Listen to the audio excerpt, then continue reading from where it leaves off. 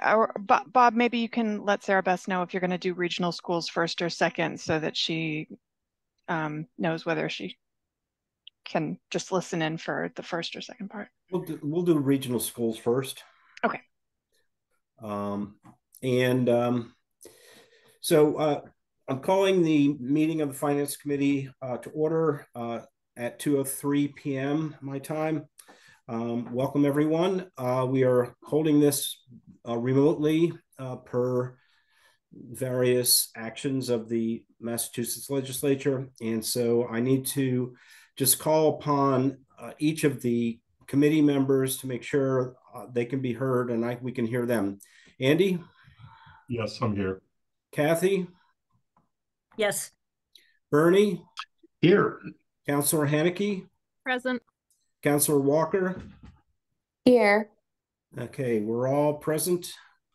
I know Matt is not available today, so this is the committee as we have it.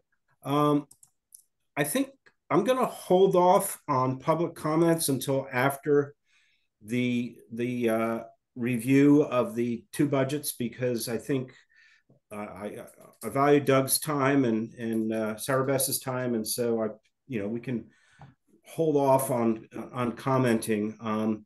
Just for those of you in the audience, we will not be voting on either of these proposals today.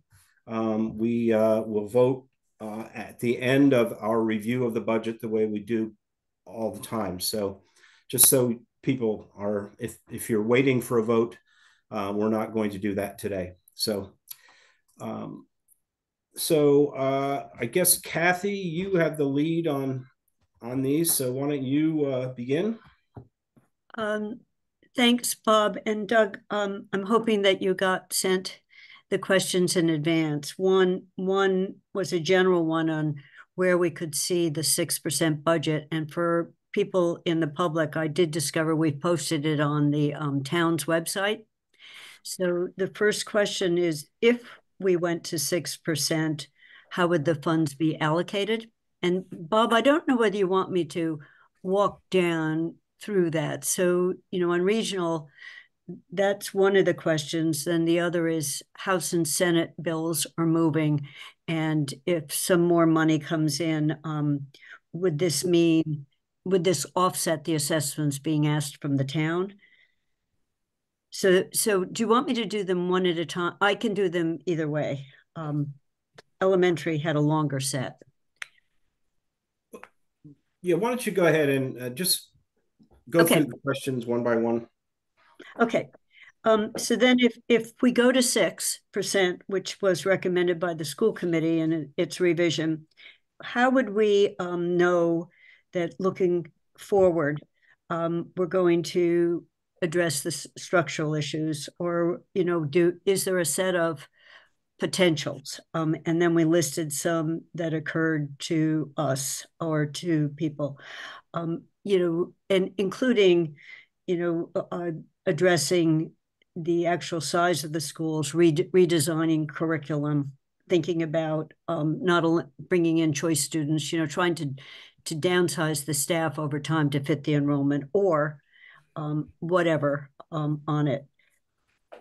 If one was more specific to the interactions with Amherst, right now, the regional school system is taking advantage of the fact that we have CREST responders, and my understanding is that's working well.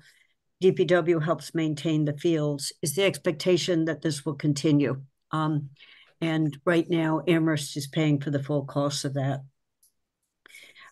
Can we, and this is really with when Paul joins us, if we go to 6%, is this a one-time increase, and does the base stay at the 4%? And if we wanted to do that, we realize it gets worse than in FY26 if we do that. What would be the multi-year plan if we do that? I think that is the main set of questions, Mandy sent me some and I included hers, but my understanding is Shutesbury, Leverett, and Pelham have now voted yes on the 6%. Does that mean the way regional budgets, does that mean we are in fact facing 6%? Is it, and Andy will know, is it, if 3 out of 4 have said yes, is that the budget we're now looking at, even though it's not in the town manager's budget? So I think those are the big questions that we had. Starting with, if we go to 6, where's the money going? Yeah. Right. So a couple things. I'll sort of paint a picture about sort of how the regional budget works. And so you're right in some respects that with 3 of the 4 towns voting for the operating budget and the capital budget, that carries the day as far as the numbers are concerned. However, the assessment method is a critical component, and all 4 towns must agree to that because we use the non-statutory method.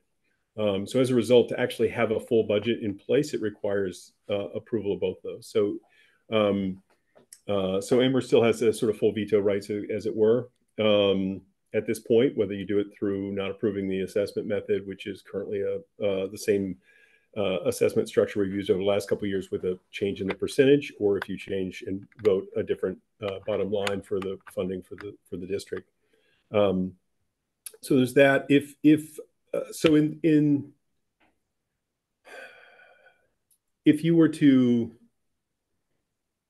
not approve the sort of the budget number, but approve the assessment method at 6%, then you'd be compelled to, we would have a budget because it's a 3/4, there's one town can vote against the budget numbers, but all towns must vote for the assessment method. So it's a little tricky, but you have to both passed in order to have a budget. So if the town if the town rejects the assessment method, then the regional schools do not have a budget at present.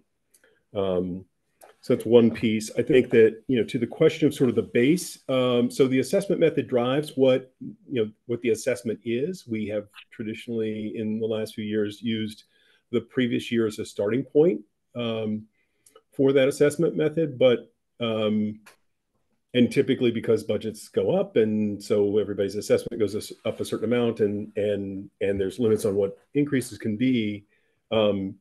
What you are assessed is the sort of base. So if it is approved at a 6%, that is your base number for the next year. But again, the assessment method is one that we have collectively as 4 communities decided upon. And so if we collectively decide to fund at a lower level from, just across the board for assessment to the 4 towns, or if you change the structure of that assessment method, that could change percentages, increase or decrease from the previous year significantly. So, but as far as a basis, if the assessment method is approved by the town, then that, that number is the basis for the coming year. But then again, when we sort of start putting budgets together in late November, early December, whether you can continue to afford that or not, and what percentage increase you might be able to tolerate or not, is going to be part of that conversation. And this is true for any of the 4 towns, is that because we're using an alternative method, then we can change the method if we need to meet the resources that towns have or don't have. So that's one piece. There's a question about how the funds will be allocated between the middle school and high school. I think we're going to determine that as we get closer. I mean, we're in process now. We'll and this will be the generic sort of thing I'll say about that, is that I'm going to lean on the sort of educational professionals in the buildings to tell me what's best, and to figure out what's the best educational implementation that we can do with the money and resources we have available for the kids. So what we restore is going to be driven by what they think has the most impact for the dollars that we have. And that may run counter to popular opinion, and it may also run counter to your own personal preferences. But I think we're gonna leave that in the hands of the administrators as is their purview. As far as some of the questions around how we're looking at the future, there is a sort of structural problem that we have. It predates the ESSER monies. And we have not in a couple of years or several years taken a deep and long look at a host of topics. I think our, our program of studies, our staffing model, our utilization of our buildings. All of those are things that we need to be looking at in the next couple of years to determine how best to reconcile the gap between what our general increase in revenue looks like versus our general increase in expenses. Our expenses go up 4 to 4.3% per year. Our revenues are going up about 2.3 per year. On average, the towns can, as a whole, not individually, but as a whole, the towns can tolerate about a 3% increase in their assessment each year. The other primary components of revenue for the regional schools have held pretty flat, and particularly, the big one is Chapter 70 funding. That's been at a very, very low rate. So unless that has a significant influx of funding, we're going to be in a continued state of having revenues flatter than the growth in revenues flatter than the growth in expenses. And so we've got to find some structural things we do, whether it would be with physical use of space, programs, program study, how much school choice we use. All those are things we have to explore in some way. One of the questions that we haven't looked at in a systematic way, or certainly not in a long time, is what's the program of studies we want to offer? Because when we come into a reduction circumstance, it's always difficult to reduce things and have less of what we've offered before. And there's some level of analysis of what do we want to offer as a program of studies. What's the number of kids that are necessary to sustain that? Because that's a question too, is like, if you have 50 kids, it's hard to sustain the same program as if you have 500 or 5,000 and so we have to be thoughtful about that too, and thinking about what our total number of students is, how many are we likely to attract or not attract via school choice, and whether that's the right method to sort of fund a particular program of study. So we have to think about all of those things kind of simultaneously and weigh them against each other and the values that we have in the coming years. Just because the current track we're on is not one we're going to sustain for very long. With the ESSER funds, they have allowed us to not feel as much of the pain of of inflation. We've been able to sort of push that off a little bit, and now we're starting, as we taper through those funds, we're starting to have to address that more firsthand. So the gap between revenue and expense is a little greater over the next, in the current year, and then again, next year for fiscal 25, and then 26, because we still have a little bit of that funding that's supporting the fiscal 25 budget. We'll have to resolve that as well. So we've done a few things to try to mitigate that. We've held some resources in our various revolving accounts like school choice and some of those to try to build balances and hold that money and use that to offset a little bit of that decrease in grant funding. But knowing that there's a limit to how much that can do, and there are going to be some difficult contractions that are necessary over the coming years. See if I'm missing anything off the top of my head here. As far as assessment methods, like I said, the assessment method is we use an alternate method, which requires approval by all 4 towns. We can do different methods. We have in past years, we've had the same one for the last couple of years. We do a modified version of the statutory method. And so, there's arguments plus or minus for a lot of the ways we've looked at those assessment methods and ability to pay and that sort of thing.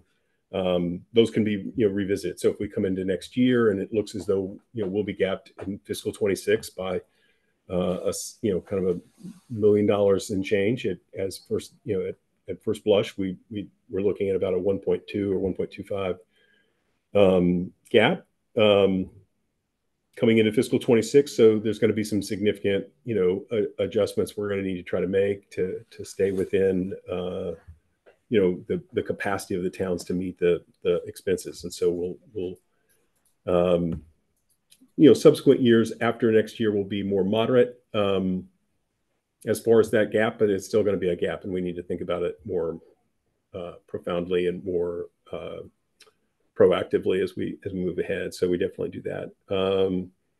There's a couple of questions here about shared staff. Yes, Crest has been fortunate. We've been a little shorthanded in our middle school in particular around, certain things like arrivals and lunch. And so our friends at Crest were able to provide us some support during the second half of the year to help us. I don't necessarily expect us to need that support next year. I mean, we love having them in. It's a great opportunity for the Crest program to kind of integrate with our staff. We would hope that next year, as we staff the building, we wouldn't be in that place. Having our admin structure the way it was this year and changing has made it difficult to cover that as well as we'd like to. I think for the other kinds of shared work that we do, like the DBW, we've had a pretty good cooperative arrangement with the town. There are ways in which they, share staff and effort on our behalf, and likewise it goes the other way as far as use of fields and what we charge or don't charge for some of those usages. So we try to strike a balance there. But again, if we're going to go through a process of a deep analysis of all sorts of things, and I think as we bring this track and fields project forward, and it kind of shifts some of what we need to do relative to our field use, we're going to have to look more closely and perhaps more precisely at how we're sharing staff and resources with the town to be fair to both parties. We've generally felt it was a pretty good arrangement for both parties, but as things change, we need to kind of reevaluate that and rethink that and analyze it again. And that's both from the standpoint of field use exterior, but also building use and that sort of thing by the town. So we try to be thoughtful in that process, and we'll continue to be as we move ahead.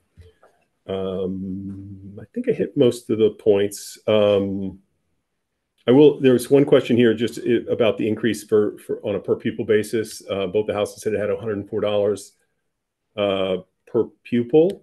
That adds about $90,000 to the regional budget. In the House Ways and Means budget, though, because they reduced rural school aid, which is a form of funding that's been recent in recent budgets, they reduced that from 15 million down to 7.5. That difference kind of washes out a good part of that 90,000 increase. So the House Ways and Means wasn't necessarily a plus for the regional schools. In the Senate budget, it was they sort of, I don't want to say fully funded. They funded the regional school aid at the same level as the current year, and they also increased to 104. So there'd be about a $90,000 increase. In general, what happens when we do our budgets is we make guesstimates of what we have, like for any of our revenue, whether it be transportation reimbursement or Chapter 70. Anything that comes in above projection is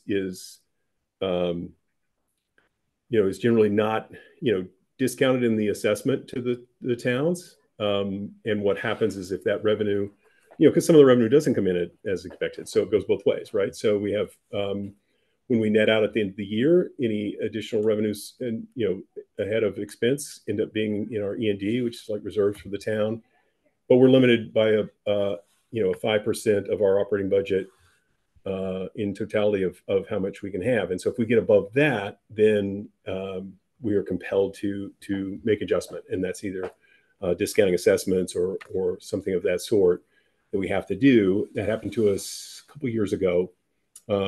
Our E&D got above that 5% threshold, and we reduced the assessment during that fiscal year. I want to say it was fiscal 22. I could be mistaken on that. So it's kind of a lagging benefit to the towns when that happens, but we do have some boundaries on how much we can sort of stockpile, as it were. They don't let us sort of accumulate each of the member towns' money forever. We can do it to a certain point, but then they do compel us to spend it in some form. So I think I'll pause there and see if there's other things that I either missed or that you want some more specific answers to. I think you responded to the main ones. I consolidated in some Mandy sent to me, so she may want to follow up. I have one that crosses over with elementary, so I'll just state it and then we can come back to it after Mandy does. It's looking into the future.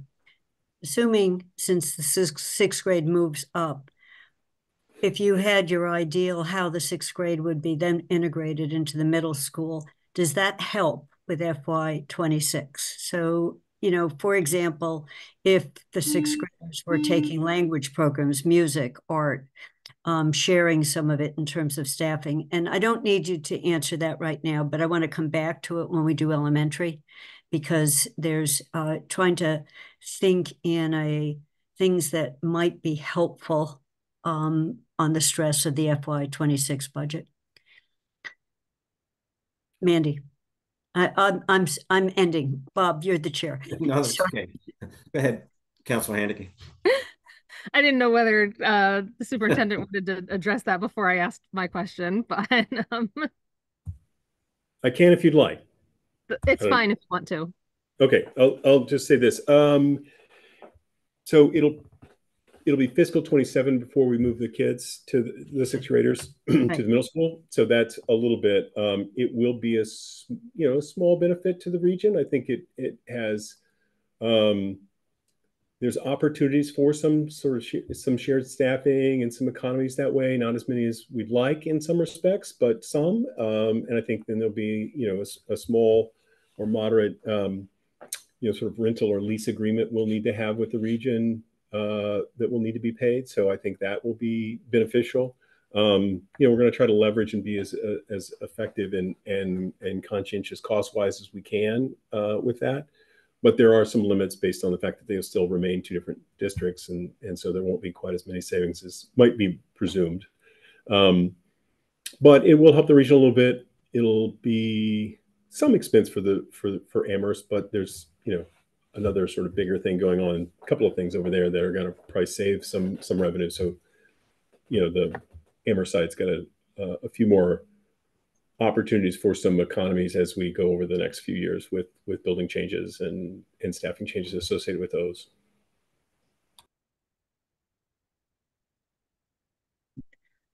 As you talk, I get other questions. I don't know where to start, but I'll start with a question that popped up as you were talking about the sixth grade move. Is that move potentially preventing the region from considering all options for addressing a structural deficit, including particularly potentially closing the middle school and combining 7 to 12 all into the high school? That possibly would go in with, I know there was a determination that at this point 7 to 12 doesn't fit in the high school, but if you started removing choice students, that might change. I don't know whether it does, but it's probably something that should be on the table. And does the current sixth grade plan prevent that from being considered? So that's question number one. I have a couple, but I'll ask one other one and then I'll let others ask. You say the budget's adopted, but the assessment method is not. If Amherst says no to both the budget and the assessment method, does the budget stay adopted with an assessment method that defaults to the state default assessment method? And if so, what are those numbers? So I'll answer them in order. So as far as the sixth grade, in considerations, I think it's early to tell, but I don't think so as far as the sixth grade move. And we'd factor that into the sort of calculus of all of it. The thing about sort of shuttering a building is you have to, it's a huge capital asset. So there's some level of value there that you're wanting to maintain and preserve. So there's some investment you have to make. And the hardest thing on a building is to be completely unoccupied. It just, you don't attend to things. And so it's a much riskier and more difficult to maintain your capital asset if you don't have some people in it. So I think there's a variety of ways to think about that, and I don't think the sixth grade move prevents us from thinking broadly and deeply about 7th through 12. And I think we'll have to revisit how they fit together and what makes the most sense in that regard. And I think there are a number of options to explore. So I think there's a lot of things to consider, but no real clarity, and I don't think anything's ruled out as a result of that.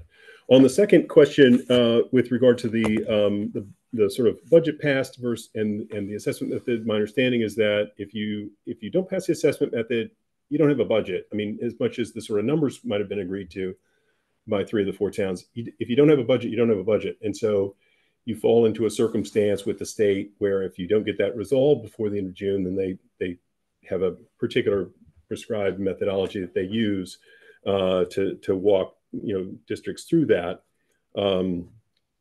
So I think that there's not really we don't get held to that set of numbers. We really kind of, if we fail the budget, we have to come back to the four towns and the school committee and come to a number that we can agree to and an assessment method that can fund that number. And so, it's not to say we're completely at ground zero, but it can be a very, very different conversation. But I think whether it's, but you don't hold the sort of numerics and then find an assessment method that fits. I don't believe that's the case. I think you're sort of without a budget, and both have to be agreed to by the communities to get to a budget. The thing that happens if we get into July is if we don't have a formally adopted budget at that point, the state does step in. The commissioner starts to do what's called a 1/12 budget. They, by default, use the statutory method for assessing the towns. How much is an interesting question, because they'll often lean on the previous fiscal year, but there's nothing that prevents the commissioner from picking any number that he wants. So sometimes they may, they may pick a number that is a little higher than the previous year, just because they know you have a series of expenses right at the beginning of the fiscal year. There's a whole host of choices that they'll go through in that process. The thing to keep in mind is that you get assessed. And so in the statutory method, Amherst's percentage of the total assessment, goes down about a percentage point or so from where it is right now. It has a much more profound effect on the other towns. The thing to keep in mind is that once we then resolve to a budget, payments today, it's as if the process had not occurred. So all payments to date are counted, and then what you're assessed is still based on that ultimate assessment that you, as a four-town regional district, agreed to. So they sort of resquare the books back to the agreement once you get to an agreement. It's only if you get about 6 months in, the state decides that they're just going to tell you what to do, that you get into a statutory method that holds for the full fiscal year. Anything that happens before then is really more about the state dictating and leaning more heavily on the four towns to come to some resolution, and the cash flow problems it might cause because it shifts the sort of burden a bit more to one town versus another. But if you resolve, then it sort of squares it up back to a as if it were to have happened in June. So the agreement that the towns come to, whether it happens now or it happens a couple of months from now, prevails in the totality of the budget for fiscal 25. So as you negotiate and have that conversation about what the assessment should be and what the total funding level should be and all of that with the four towns, you should think of it as, as if you were having that conversation in March or in February.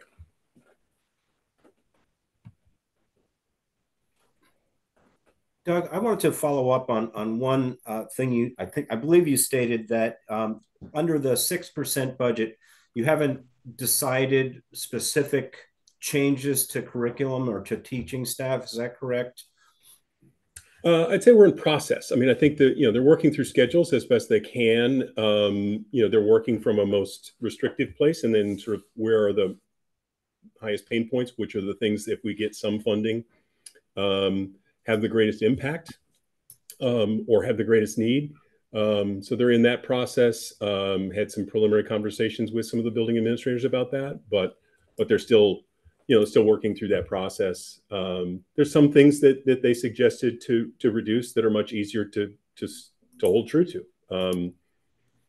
So I think that the list of things that I think we got and we shared out with you guys is still the sort of working list of ideas there, and then they'll restore as much of that as is possible with the funding level that's available. And are there any constraints in terms of notification of teaching staff and other things that you kind of run up against a hard stop?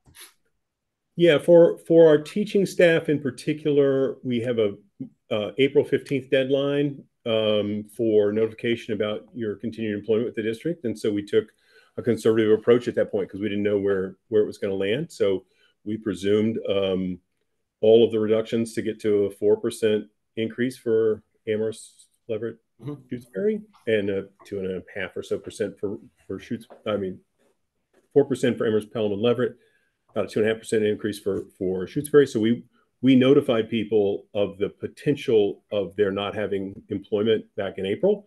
Some of our others, it's a June 1 date.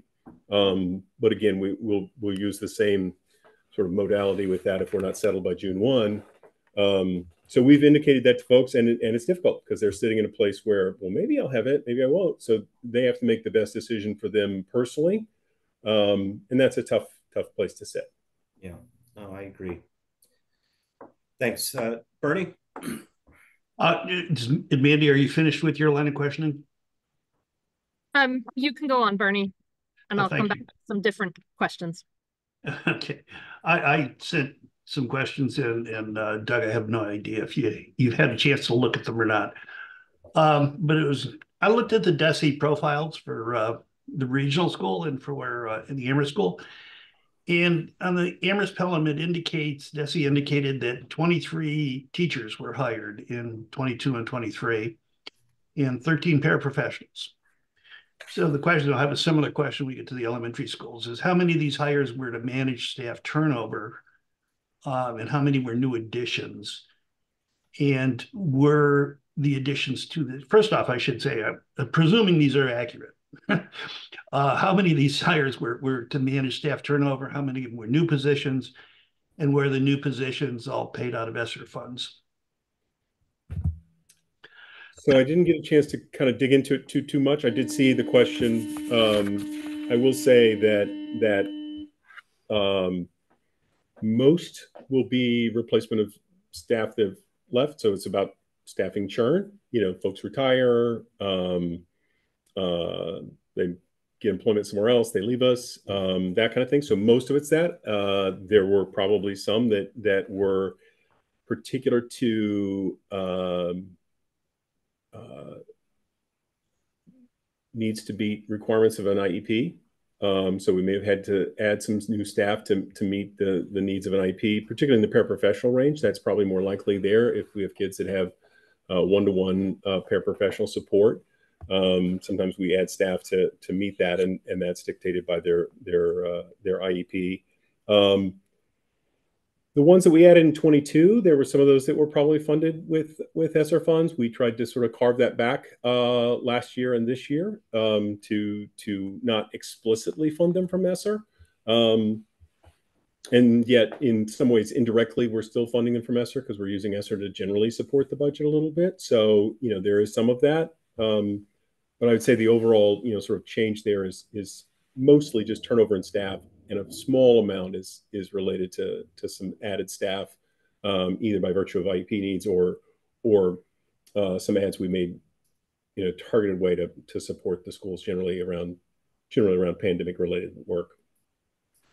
I'll say as an aside that I did take a look at the selected populations profiles that DESE publishes, and we are under the state averages in every category except special needs students, where we're about 20% over what the state average is. Unfortunately, DESE mushes all these up into, and I did not have the time or the effort, was willing to make the effort to tease out elementary from secondary and secondary schools from technical schools and everything. So I just didn't do that. The other question I have for you, and I'll preface this by saying when I had the opportunity to work on contracts for contracts teachers and others, I worked with a exceptionally good attorney who really made the point that when you negotiate a labor agreement, you're not negotiating a 3-year labor agreement. You're looking at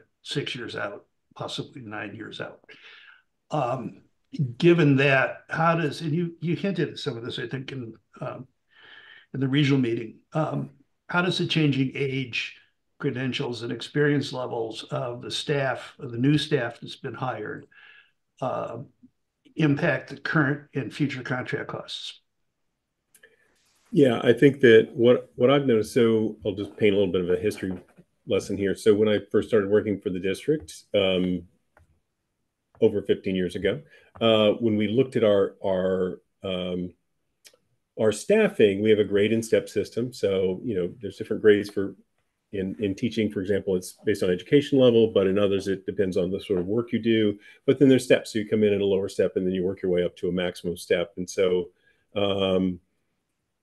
when I first came in, the number of folks that were at the top step, so sort of maxed out and in a year-over-year basis, were only getting cost of living increases, was at about just shy of 70% of the staff were at the top step.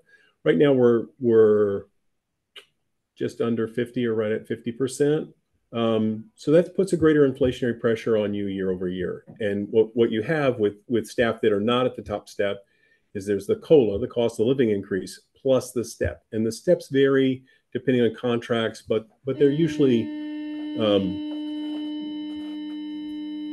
just waiting for the bell to finish ringing. Sorry, they're usually in the order of about 3 to 4% in most of our contracts. So, for a person that's getting a step and a COLA, their increase from one year to the next could be 5-6% relative to their previous year. And so when you get younger, there's a greater inflationary pressure. And we're in that place right now, I think, with the sort of baby boomer generation sort of mostly retired at this point. We're going to probably hold steady in that range because I think the sort of churn of staff is going to be such that we kind of hold in that mode of not as many people at the top end, and so I think that inflationary pressure of a grade step system is going to be greater over the coming years. We did some work on looking at that a little bit across our all of our contracts.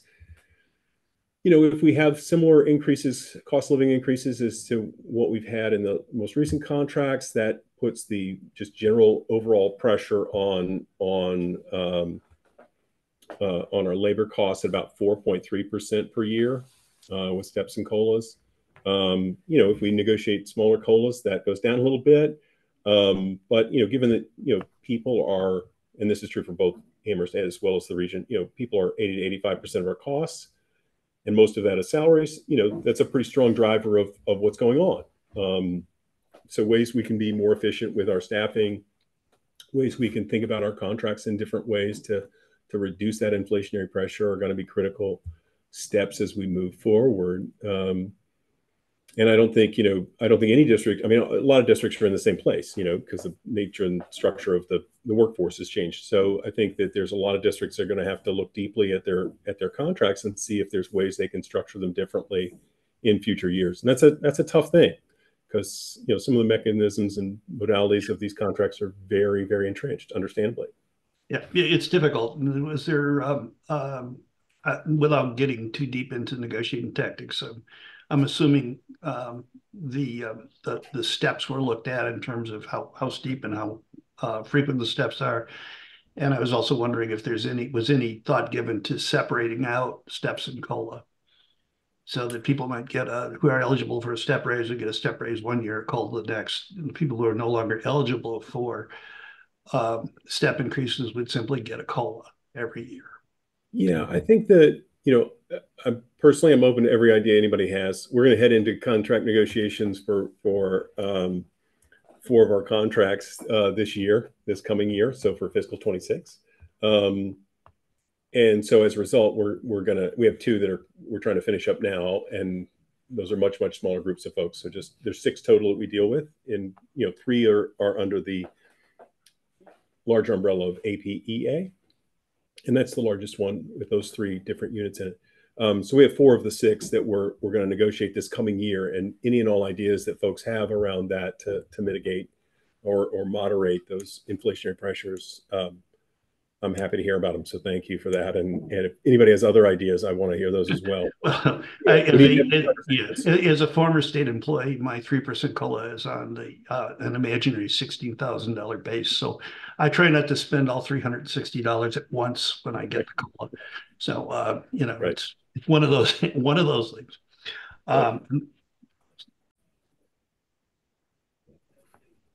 So, Bernie, did you have a follow-up? I'm all set. Thank you. I appreciate Doug's response. Councilor Haneke?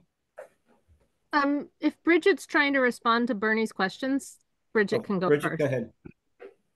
Oh, thank you. Yeah, I wanted to just say one thing sort of broadly, which is when we look at other towns, especially in the region, I know I read in the paper this morning, Northampton's looking for 8 million.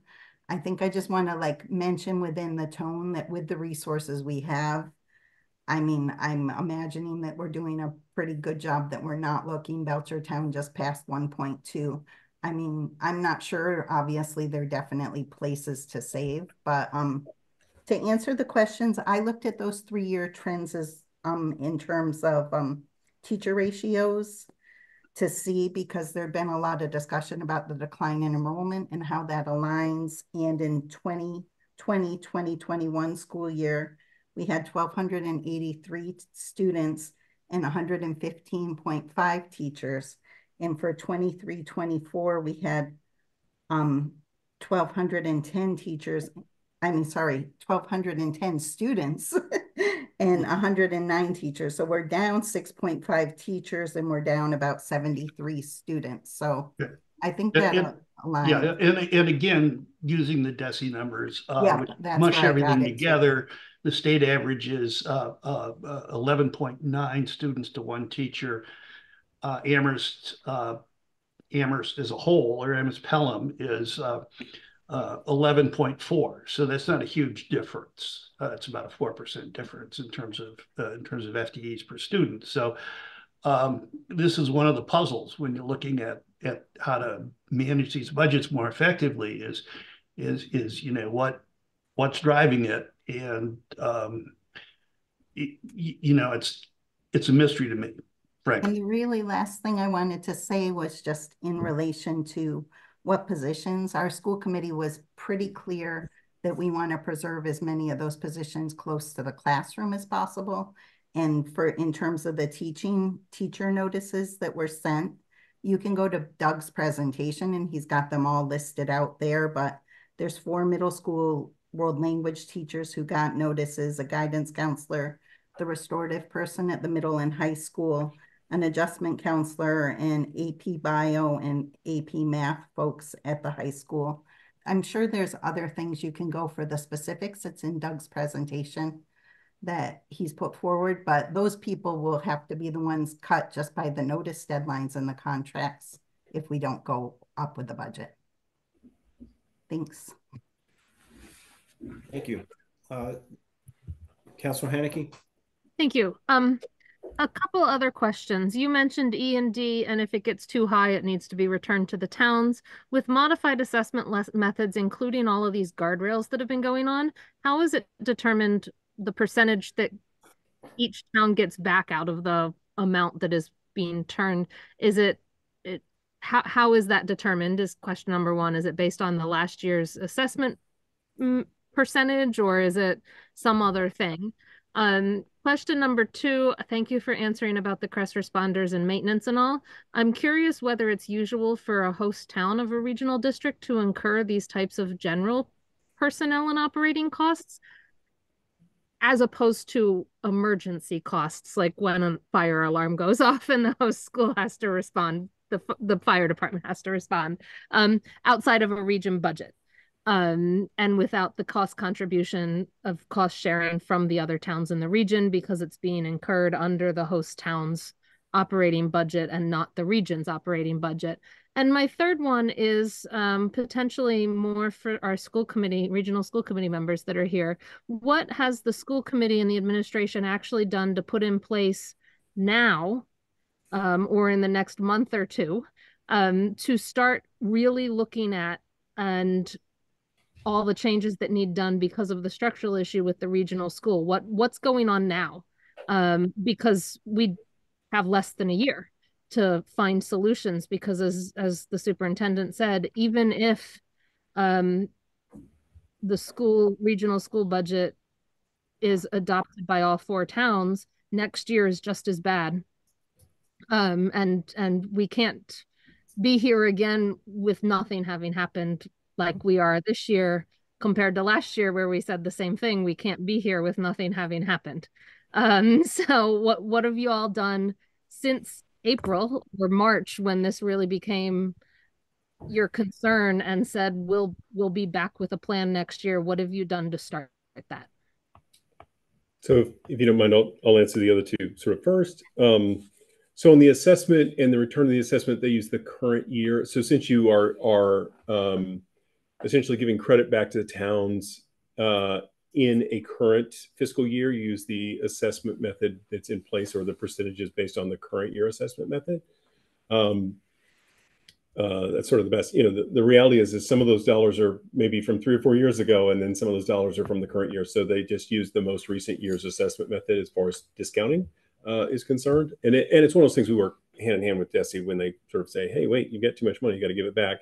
There are other options though too. You can commit to spending it, and if you do it early enough, you can do it, which we do every year anyway to some extent. We budget some of our E&D for budget support, so you can do that. You can spend it on capital items.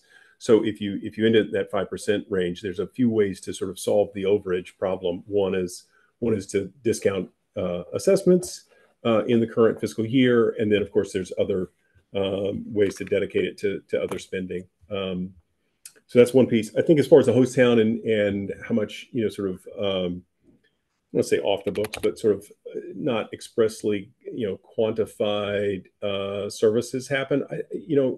I think it depends. I think there's a whole host of ways that host towns provide those sort of active or passive supports to their regional schools. We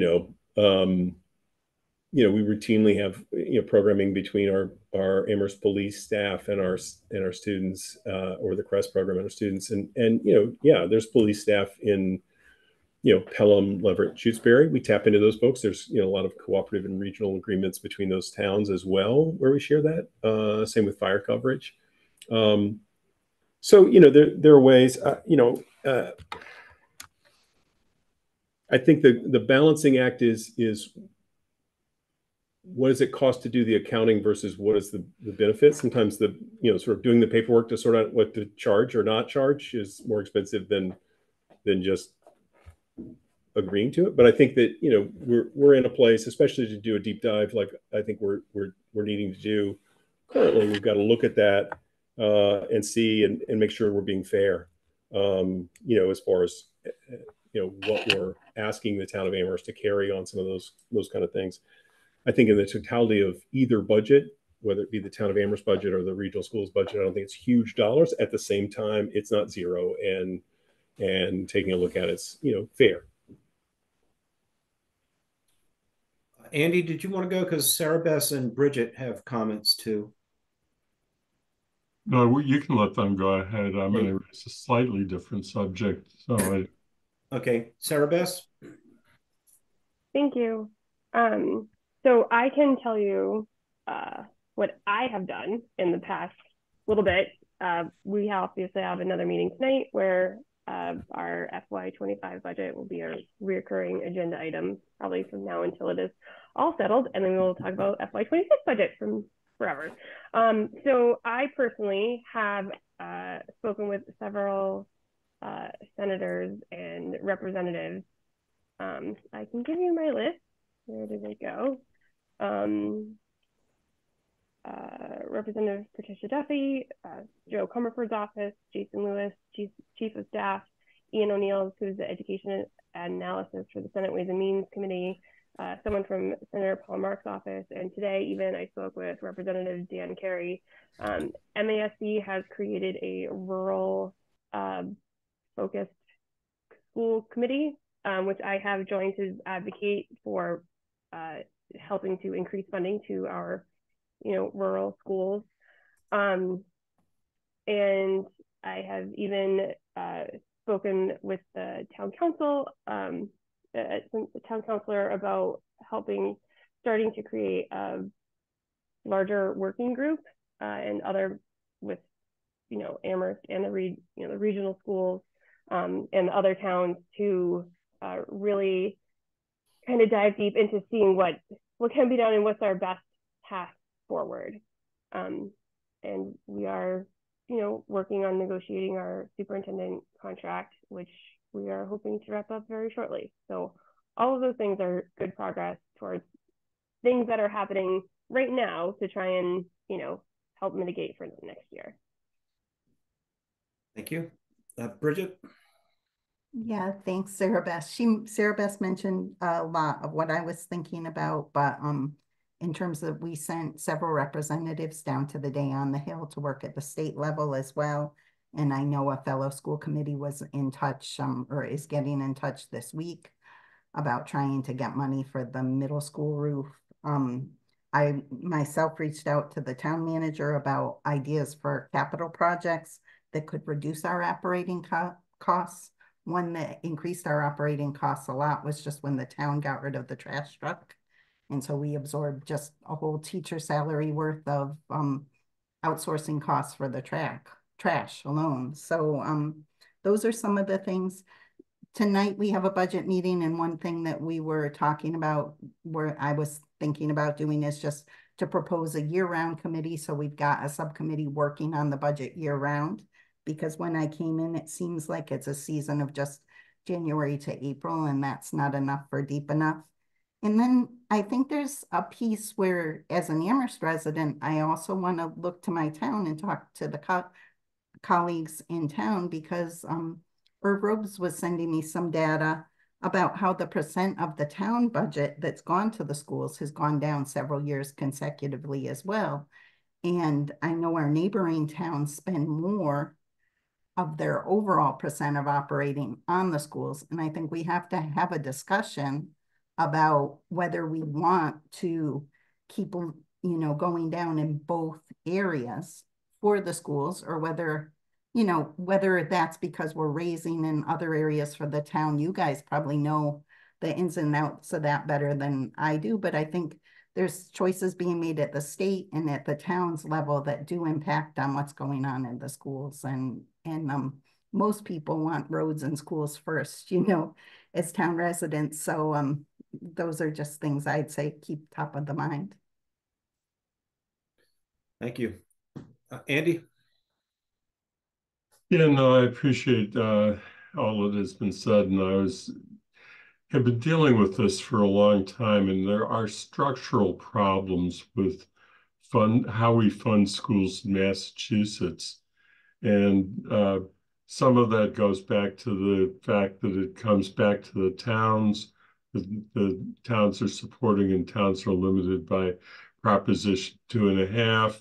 And 2.5 was chosen by the sponsors back in the late 70s, 1980, when it was finally passed, to try and actually force the towns to end up cutting, because they picked a number that over the long haul was not going to carry to inflation. And so I think we're seeing that now. And it really does call for fundamental change, and that may require legislative action. I don't expect that the legislative action is going to be to make a major enough change in the budget or the budget methodology that it's going to really save the day. The other thing I was interested in, and Bridget, you and I should have a conversation about this offline some other time, but we've always been very careful to make sure that the percentage increase that is going for operating budgets gets divided equally amongst municipal programs across the board, so that while we may give some more to a town department than another, the municipal departments, the regional schools, local schools, and the library have been in lockstep all the way along. And that's what part of the philosophical question is this year, it's being asked to do something that we haven't done before. And the only other significant variable is the amount that goes for capital. And capital actually supports all segments of the budget, because the 10.5% that goes to capital under the current arrangement also covers any capital expenditures that we get taxed for from the regional schools. So I'm not sure how the figures that you came up with mesh with how the budget, or why it's working that way. I just wanted to, so sometime offline we should have that conversation and see if we can figure it out together. My question, though, the reason I raised my hand is that you also had indicated in an earlier comment, you made more reference to all of the other towns that are in similar crisis. We are not alone, and we know that because we all read the same newspapers. And have we had any discussions with other towns as far as things that we might do together to gain efficiencies by cooperative programming or other methodologies that will enable us to become more efficient in how we are doing what we do and providing high quality education?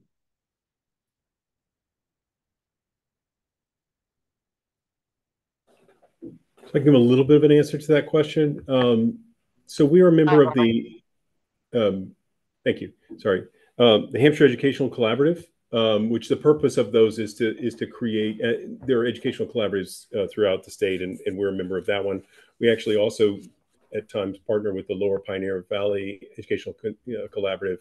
And that's a way to do some shared resources, and it's helpful in some ways.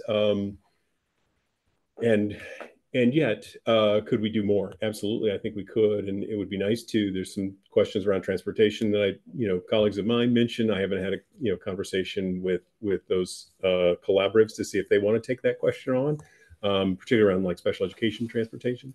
But I think there's ways we can continue to sort of grow and expand those collaborative arrangements that can help us.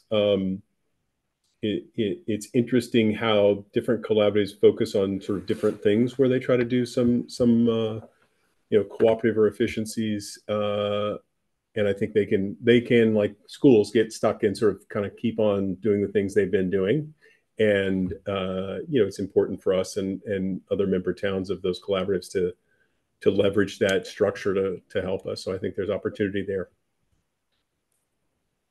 I guess the other thing that I had been thinking about is that, as you know, Doug, as you were around and involved in it a little bit at the time, we did have a effort made to look at 4-town combination of the entire K-12 program. And we came to the conclusion that we would be much more efficient and much more flexible operation if we were a 4-town K-12 district. Also, we know that other towns solve the problem by actually merging districts in order to gain efficiency of scale with falling enrollment. And it seems that at some point down the road, people are going to sort of have to face that reality. But it is a hard one for all because of the tradition that we have of town-based programs and municipal-based programs would have to yield to some other goals. So I was curious whether there had been any discussions on those more fundamental structural lines. It certainly crossed my mind. I haven't reached out to anyone to see if they're ready to have a conversation like that. It like you say, is a very difficult and oftentimes very emotional conversation because of that tradition and that level of local control that communities want to have with their schools, particularly their elementary schools. But we're kind of to that place, I think. Again, I think the the last time the efficiencies were clear, but the economics weren't painful enough yet. And we may be getting to that place where the economics are getting sufficiently difficult for all 4 communities that it makes sense to revisit that conversation and figure out if we can find the right balance and the right mechanisms for some, appropriate local influence so that people feel that ownership still, and yet still meet the requirements of and the efficiencies that you can get from regional schools. So I'm open to the ideas and happy to start kind of reaching out to folks about that for sure. Thanks, Doug. Kathy? I just want to follow up briefly on the idea of group action for people, districts beyond ours.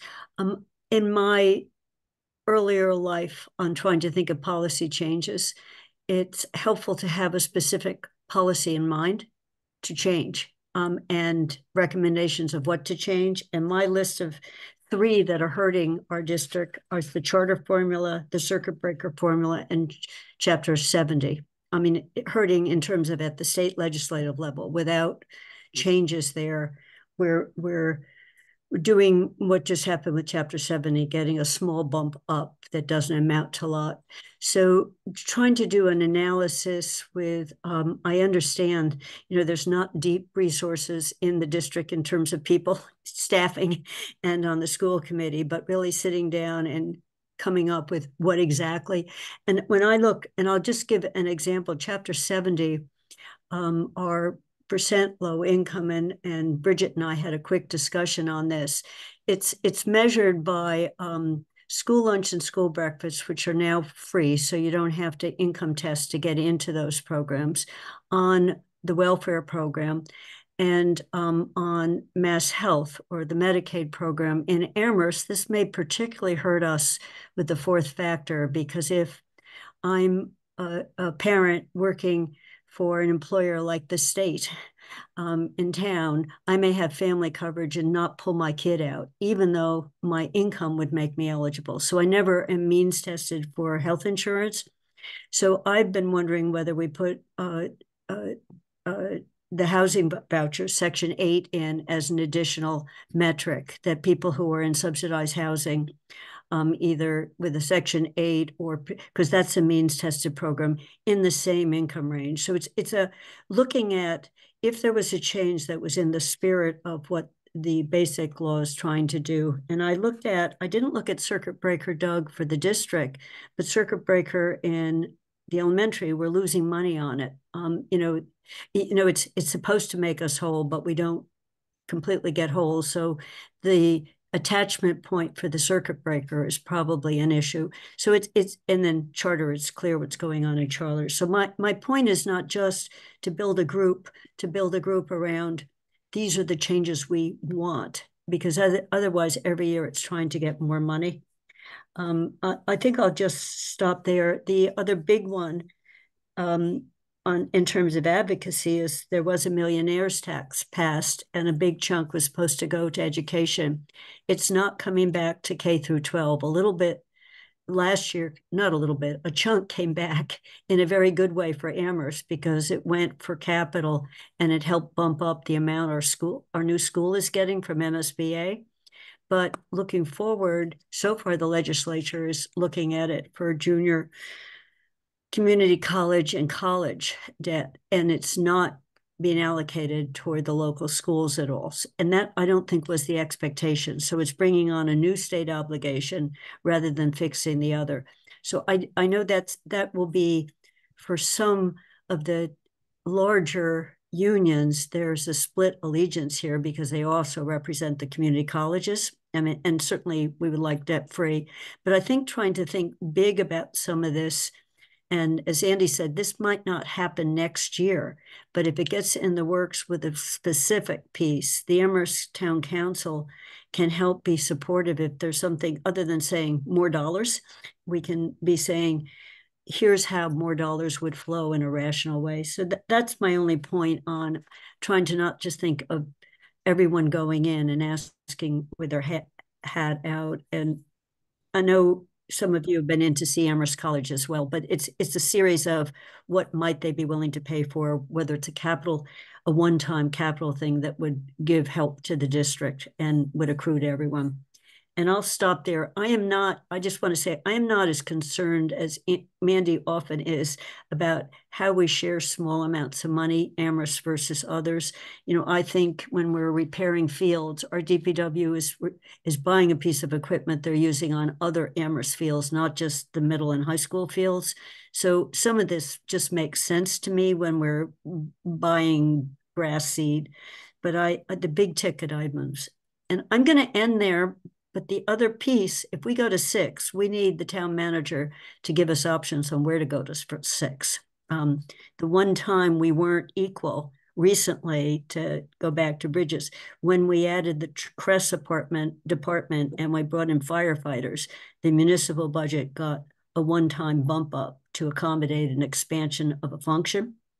But it was a one-time, and as Andy said, every year since then, it's other than the amount that goes for capital.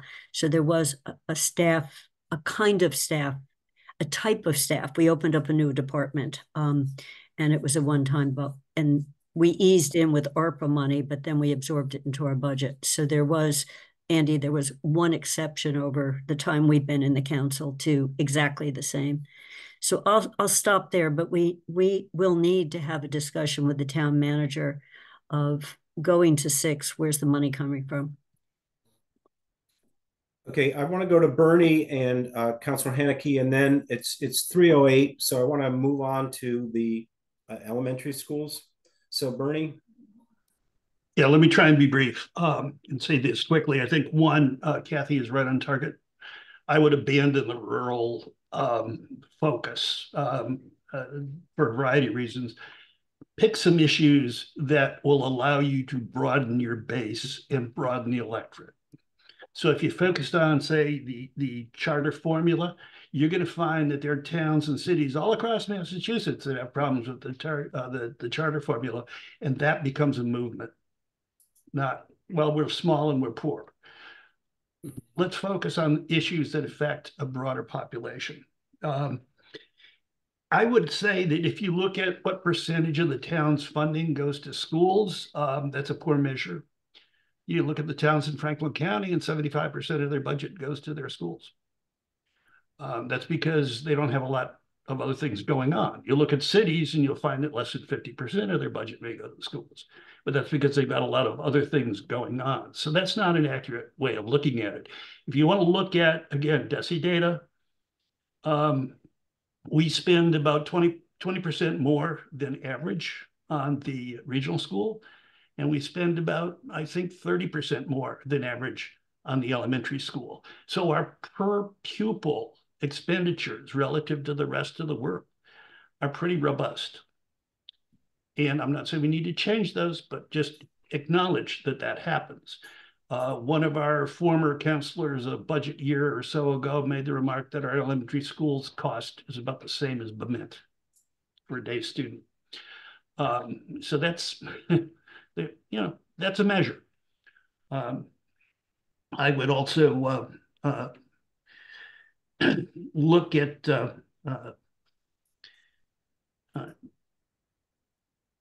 I would be careful about, and having been in 2 towns, admittedly smaller towns, that were hosts to regional schools, there's a lot of interaction between the host town and the regional school. And I don't know, and I would agree with the observation that there's not a lot of budget savings in there. There's a lot of good guy stuff that happens. There's a lot of sharing, but you're building a trust and you're building a working relationship. And oftentimes that's fostered by the employees, not by the leadership. So I'll just let it go with that. Thank you. Thanks, Bernie. Councilor Haneke. Thank you. One thing that actually kind of bridges both budgets in a sense, but I do want to second what Bernie said about comparison of budgets, especially towards much smaller rural towns. But my question is, the Comandantes program in the elementary school is working its way up to the first class being 5th, or I think they're 4th graders this year. What is the plan when they hit middle school? Are they going to lose languages for 2 years before they get to high school? What has the school committee and the region as administration done to plan for that? Because that might not be next fiscal year, but it might be the one after that. I'm not sure if I've got my years right, but where's that in the planning too? And how is that going to affect the conversations that need to happen? So I can speak to that a little bit. Yeah, it is a definite question that we need to address and are aware of, particularly with the 6th grade moving. It's where it gets tricky is to extend that dual language program into the region, because what's fair and equitable for our regional partners in that regard. If they didn't have access to the program, they can't join the program. But then if the cost is borne by the region, there's an inequity there. So we got to think about either, if we want to continue a dual language program through, say, all the way through the high school. And I'm not saying we do or don't. I'm just saying, just thinking about the sort of financial components. We got to find a way, if that were to be the case, that we're either offering opportunity for the other towns to participate previous to them getting to the 7th grade, or carving out that cost somehow that seems fair. Because if only Amherst kids or kids that went to Amherst elementary schools are eligible to continue in a dual language program, you're again excluding some kids from access, and yet charging everybody for the cost. So we've got to think about how that works and whether and how we do that, how we marry that in. I think that there's a critical question, independent of sort of dual language programs. Like, well, how do we? We've got kids that are hopefully fully bilingual as 6th graders. How do we continue to support them, whether it's a dual language program or otherwise? How do we support them academically around that language in their secondary progression? So those are all questions we've got to kind of think through, and think through the equity questions about that as well. So it's on the things we've got to consider and got to get figured out, and we've really got about 2 years to do that, but that coincides with a whole host of things that are coming in a couple of years. So it's in that mix of totality of things to consider. Okay, thanks. Anything else on the regional schools? Okay, why don't we move on, Kathy, move on to the elementary schools. Thank you all. I'm going to pop off. Okay. Not elementary school person. Thank you. So Doug, I sent you a much longer list on the elementary school. So instead of reading out all of them, I'll just touch what I think are some of the big ones. And Mandy asked one of them on the 6th grade move. One is, I might have missed it, but I didn't see a revenue table. So in the posted budget. So I just wanted to see how this year is financed. And the question was, I think there's $400,000 of ESSER money holding up this year, but I wasn't sure. So that's just a question. And then the introduction. So going with this, since I couldn't find a revenue page, I couldn't see what you're looking forward. There's a sentence that says, over the next couple of years, current economic circumstances may require the district to lean on non-recurring revenue to support the budget. Didn't know what that meant, on what non-recurring revenue coming from where, and how much of a gap. So for the district middle, you did a look ahead kind of budget to show revenues versus expenses. So since I couldn't find it for FY25, I clearly wasn't going to find it for FY26 or 27 either. And so I don't know how much thinking is going into FY26 as this middle year before the new school is open, but in FY27, we're going down from 3 to 2 schools. And so whether there's been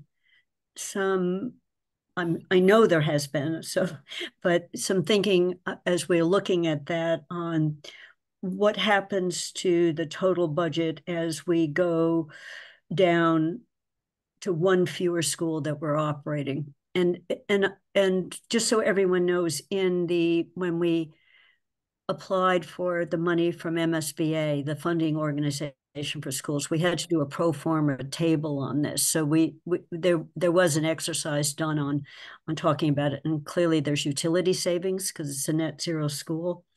So it was trying to think of, are we in? So I was particularly worried about next year, FY26. Are we in trouble with where revenue is going?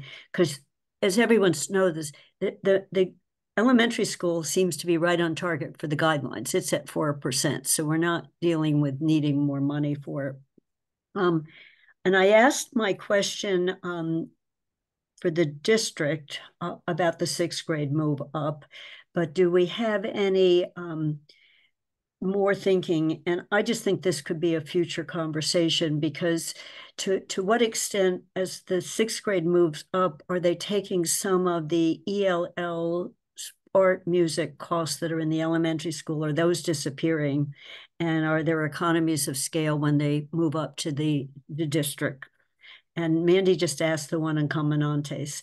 So I did have a question on the Comanantes program on the budgets. I see we lost a grant, and it was a couple $100,000 if I look at the 2 different lines. I was curious on what happened there and why didn't we keep getting that? And then I'm trying to do the biggies. In this one, enrollment is down and staffing is up, Bernie. So it's not quite it's all equal. But one of the issues on enrollment is I looked at school choice. And in the past, when we looked at school choice, we kind of broke even. It looks like we're not breaking even on school choice when I looked at one of the how much it brings in and how much it costs us. So is there a point at which we're not open, and does that help us or not? Would we decide not to be open when we're consolidating? I didn't find anything on the charter school, so I just looked it up, and we're spending about 1.6 million leaving us on the charter school. And most of my others then go with, because I couldn't find a revenue source, I wasn't quite sure how we were achieving the 4%. And I couldn't see these different pieces. So that's it. And I would like to post these, Bob, once we're through with this, because I did go back to do number of students and staffing came out of the document that we have, just so people can see what I'm seeing on the enrollment versus the staff. I put a table in, so the questions are there, but just so people don't have to go and look at it. That's it for the biggies. There were more on the, and circuit breakers, so $200,000 loss. So I was going through, things that are hurting us. But since you're at 4%, it's a next year kind of problem, as well as how did we lose that Comanantes grant, and can we get it back? Right. So a few things I'll say. So part of the reason why there's not a revenue section of the elementary budget is because almost everything relative to revenue is in the town's budget. So the things that are sort of pluses and minuses in like the regional budget, so there's no transportation reimbursement, but most of the rest of the other things are revenues that go directly to the town. And so Chapter 70 goes directly to the town. Other revenues like and expenses are charged directly to town. So charter expenses are handled in the town. And so you have to think of it kind of in the same way that like Chapter 90 goes to the town, and then the budget for the DPW is inclusive of that, but not exclusively just that. So there's a similarity there, I think, in some respects. It is also difficult because some of the things that you think of in terms of kind of revenue are things like grants. So the 400,000 is the right number for ESSER funding support in fiscal 25. You think about school choice. Those are technically partly because of our auditors told us that they can't be counted as revenues. School choice is considered an offset, which is an interesting thing. We generally do take in more money than we send out. The thing we have there is we usually have about 90 kids that come into Amherst. I was just looking recently, 90, 95 is kind of the neighborhood of how many inbound kids we have for school choice. We send out about 50 or so. The very large number of those go to Pelham. That's a short story on that. And the cost for school choice is $5,000 per student, and then if the student incurs special education costs, those are claimed by the district that provides those service and billed directly to us as a cost. And so all that stuff happens on the cherry sheet. Because Chapter 70 is considered an offset, it can't be counted as revenue, which is kind of a quirky thing, and it's always hard to sort of represent that well on our budgets. What we do is when we use our school choice revenue in our budget, we reduce an expense, typically classroom teachers, but we really should, and we'll probably start to shift some of that into special education, because some of that revenue that we're generating there is truly to support staff and services for kids that have special education needs. So that's part of it. So sort of the revenue is the line item that you guys vote for elementary schools. That's most of it. As far as appropriation, that's what we have. We are using for the coming year about $750,000 in school choice. That's up a little bit. We've intentionally, like I said, with the region, we've used less school choice the last couple of years in order to build balance, so that we can leverage more of that in the coming year. So we're trying to taper our dependence on the ESSER funding a little bit. There's some limits to that, and there's only so much resource there. But we bring in about $700,000 of school choice revenue, and we're using more than that this coming year. But that's part of why we sort of build a balance, and in good years we use less, and we use more in years that are a little tougher. But I do think, yes, next year for fiscal 26, it'll be a tougher year because, again, that $400,000 of ESSER support that's in there, kind of reducing our expenses, will hit in full. And so that's a concern. There were other things that I wanted to make sure to touch on. Oh, the Comandantes grant. So we've been fortunate to get that support and help us build our program. The state shifted what they wanted to fund and how they wanted to fund. Some of it's because we're a more mature program. They wanted to support some programs that are getting started. So that's part of the shift there. And that's, and with grant funding like that, it's generally what they call non-supplanting. So we really aren't supporting like teacher salaries. Does it help tremendously to get, instructional materials and do other kinds of support for the program? Absolutely. And so, it is hard when we lose that, but that is the difficulty, sometimes with grants, is how to taper off of them, and to have that sort of that significant drop is going to be a trickier bit for us as far as that's concerned. But hopefully the support we've gotten over the last few years have built curriculum materials in a way that we can bear that burden without too much difficulty. I think the on the circuit breaker question, it's really dependent upon the kids we have. So it's a reimbursement. So the way circuit breaker, just a quick thing on how circuit breaker works, is if you have extraordinary expense in special education for students, you can get some state relief as far as carrying that cost. So there's a sort of foundation level that the state identifies, kind of statewide, and then it's 4 times that number, and then your expenses have to be above that multiplier, which right now is in the upper 40,000 range. So you have to carry the cost up to that point. 100% is on you.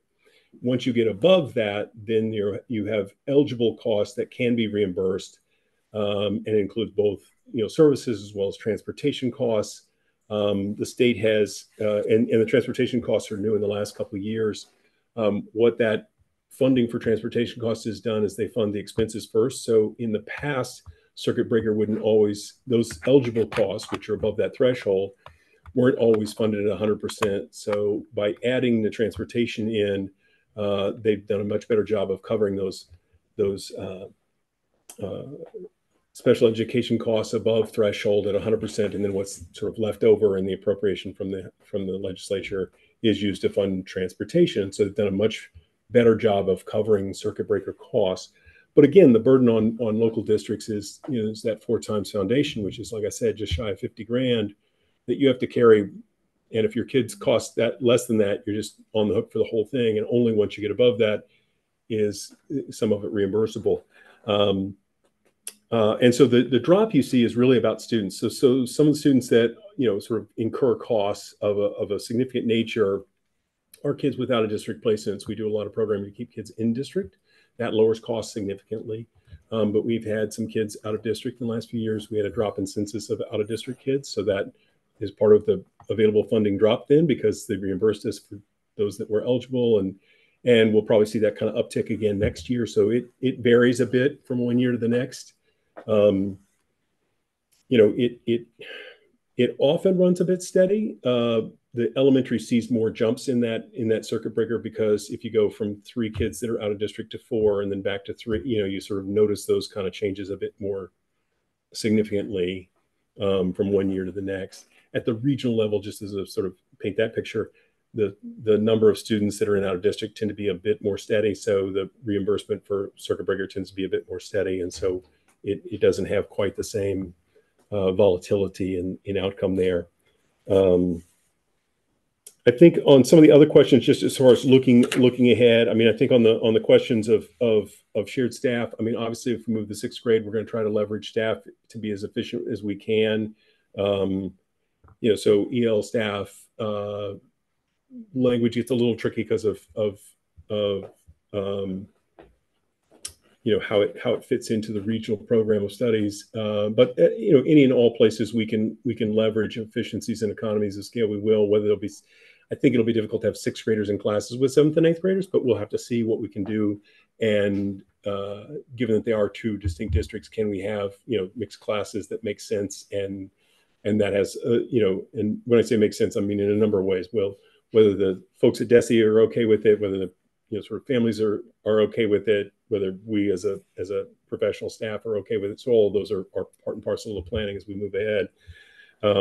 But I think there's opportunity, even if we don't commingle 6th graders into some of these kind of classes, I think there's opportunities to leverage staff in an efficient way that can be cost effective for both districts, really, which is helpful.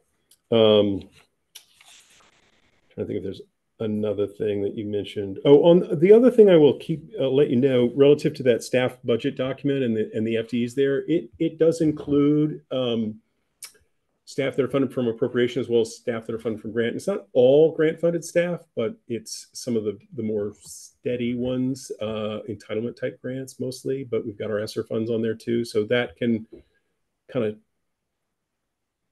overcount, I don't want to say overcount, but it can count staff that are maybe temporarily added by virtue of some grant funding availability. We try not to show those kind of things too much, but the ESSER has definitely been in there a little bit. And I think that number is dropping by about 3 or more than 3 people for fiscal 25. So that's a piece to keep in mind on that staffing level piece. Is it does show some of the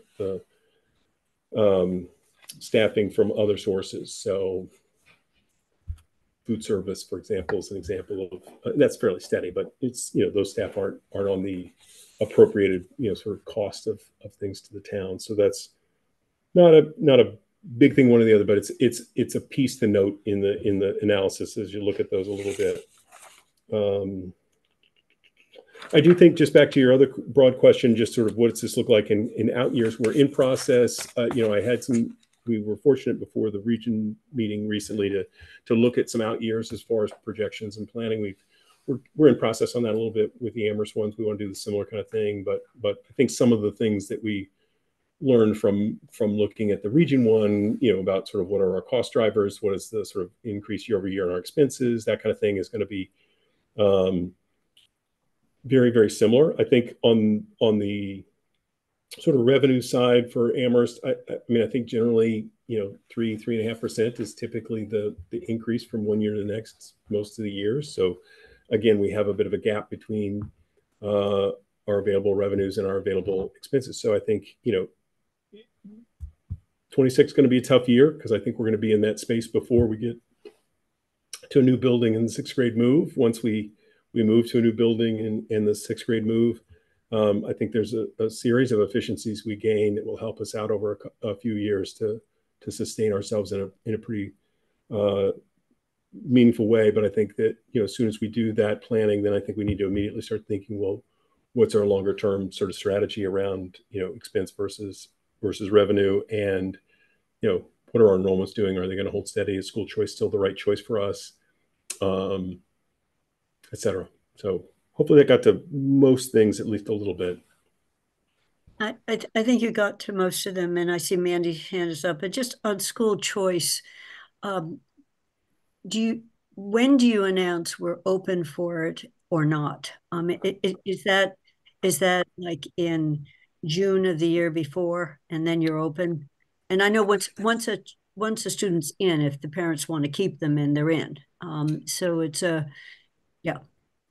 Yeah. So when we do school choice, so we every district is by default a school choice district. So you have to tell the state that you're not, and you have to do that by June 1st. We have remained that way. Now, even if you are a school choice district, you can decide that you don't have any openings. So we evaluate and project what we think we're seeing in each of our buildings for each of the classes, and do we have capacity that's, for a given grade level to carry another student or two or whatever it is, and we intentionally keep in mind, the potential for students to be added over the course of the summer. So if our sort of class size that we want is, I'm going to pick a number, 22, and we've got 20 kids in the class, we might not add any school choice students to that. If, on the other hand, we've got 22 and we've got 18 in the class, we might open 1 or 2 spots. So we're trying to, leave some capacity for kids to move in and be a part of our district, but then open slots that don't add to expense. So we're trying to strike that balance. We'll go through our enrollments here in June, make determinations about how many actual seats there are. The lottery is actually in the month of June for school choice, so that we can notify families accordingly if we've got spots available. But it's really building by building and grade by grade that we look at that and see how many seats that we have potential for. Okay. We in prior years in finance, when Mike was doing this, the adding one more person to a class that is very low in enrollment didn't bring much operating costs, so it makes total sense. It's when you're looking to squeeze down the size of total enrollment that you start thinking, so that's why I asked it in the context of going to a consolidated school where, so I'm going to cede the floor to Mandy. And I understand now what you're saying about revenues, but without seeing that, we get this much money from the town, this much from Chapter 70, and we're plugging a hole with 400,000 of ESSER. I don't care how you do it, but it was detective work to try to figure out what the hole was, and thinking about what does FY26 look like, that, the ESSER's gone, and this other non-recurring mystery funds. It's good to know there might be some. So, yeah. I did want to comment on that was that sentence that was in that narrative at the beginning of the budget book. I didn't realize got left. It really was vestigial in some respects. It's from last year. So if you think about last year and the fact that we had ESSER money for this year next, that's where the couple of years part comes in. Okay. And not the recurring part. I think that it's really, there are some things that kind of fall into that category, but it's not quite as fair a statement as it was a year ago. So sorry. That's okay. We'll delete that sentence. Thanks. Yes, Councilor Hanneke. Yeah, two questions, one of which is a follow-up to the multi-year budgeting plan. You provided a very, very basic one for the region that showed us a lot of structural issues with a region budget in the last couple weeks. We haven't seen a multi-year plan for the elementary school, and I listened to your answer, but I guess my question is, when we see one for an elementary school, given the consolidating of schools, are we going to get one that is just as basic, that doesn't include those considerations? So everything's, planned out with a level services without any consolidation thought at all? Or will we be getting one that,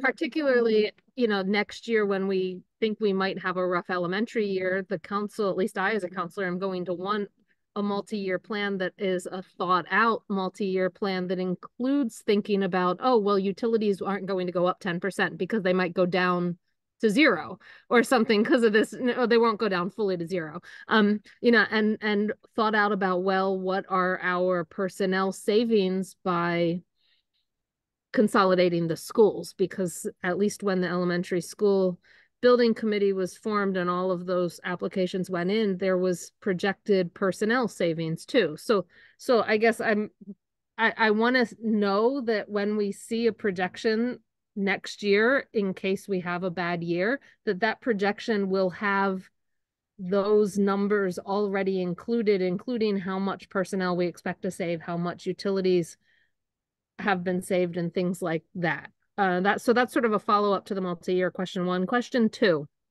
when you're looking at choice seats, especially since we are consolidating schools in 2 years, do you project out the need or potential problem with offering choice student seats now, where there might be an opening in Wildwood or Fort River now, or in both, but given the intention to consolidate and reap those efficiencies of larger student numbers in a school and all, where you might be able to eliminate a classroom in a grade because you can better be efficient,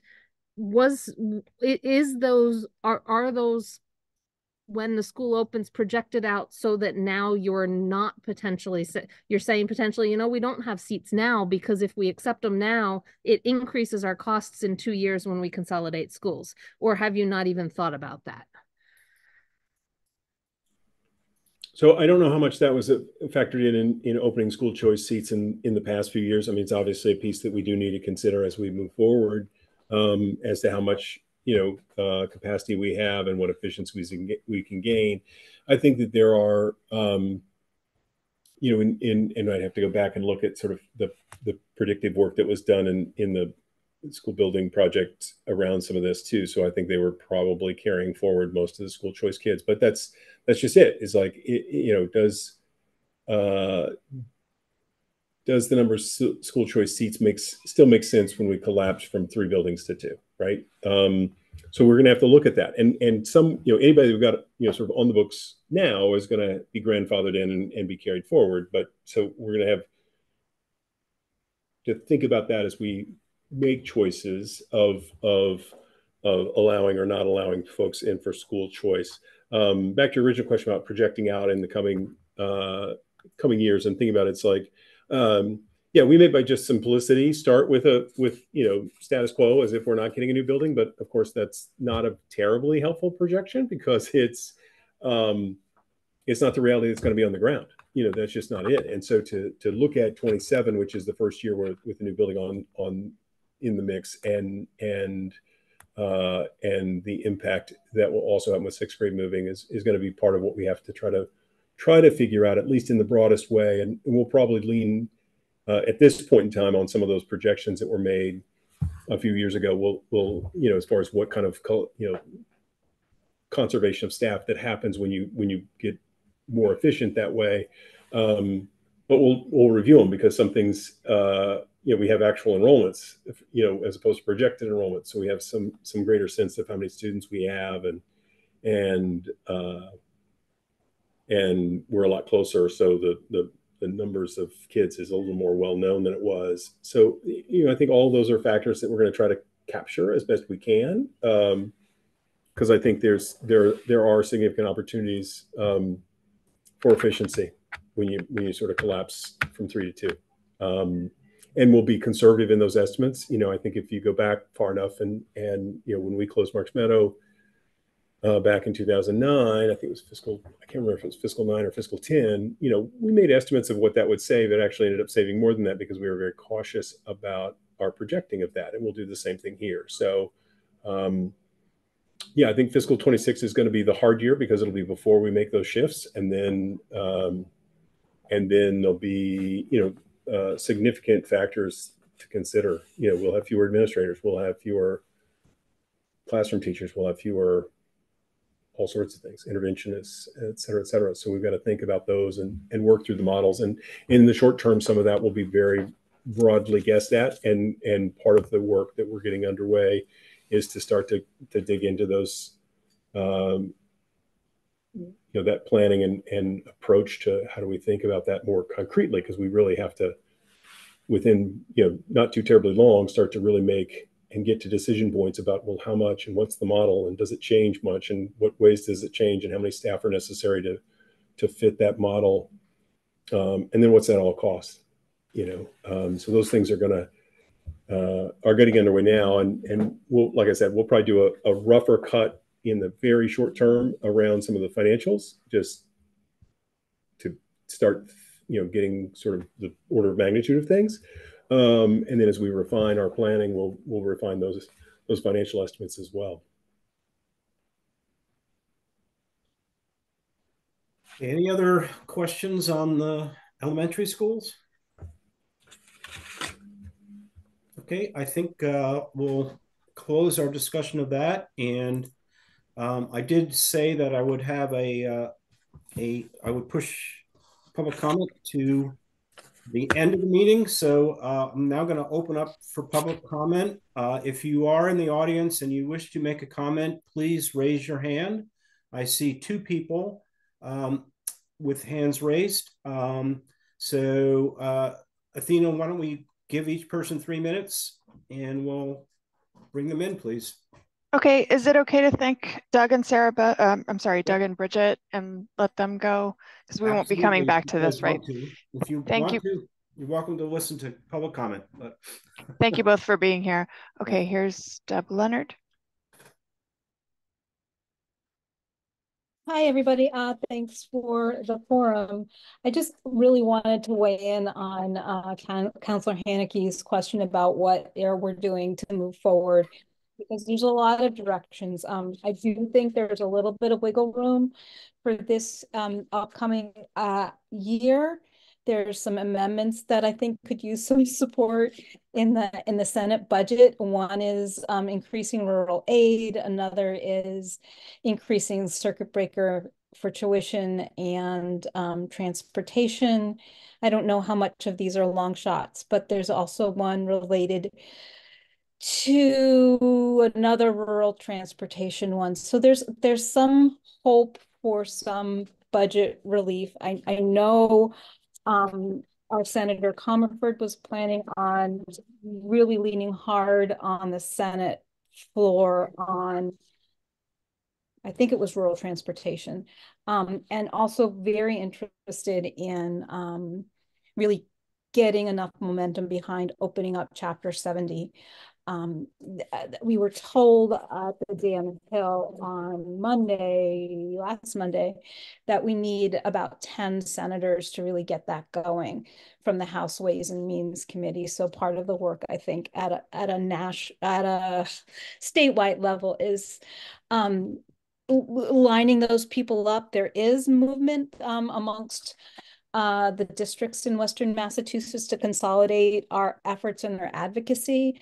In particular with respect to the what's the point of having a commission and ignoring their recommendations for the rural aid, but also in terms of transportation in particular. Kathy, I wanted to add that to your list of 4 things that's really, really hurting us, because it's huge. And in fact, one of the people talked about looking into why there's the transportation costs are so high, and why there are so few bids, why we're sort of being held hostage to the one bid transportation company. There's also discussion about, the Student Opportunities Act was developed as a result of yet another class action suit. Those people withdrew.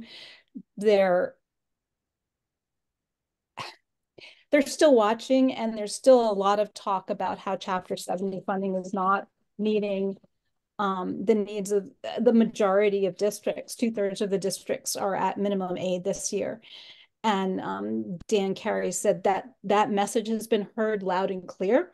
So in an election year, there's also an interest in lining up representatives in Western Massachusetts and senators that can put that forward in a way that's going to work, because and I think that's a nice opportunity for all of us to work together, everybody in town, our educators, all members, elected members, our community members, and perhaps our educational institutions, UMass and Amherst College, can work together to see if we can get them to open up a little bit more about that. One of the groups that I've started working with is talking about putting together an amendment around charter school reimbursement. So that's again, I'm not sure how long these things take time to do, but we're definitely looking at ways in which we can work together with other people in the same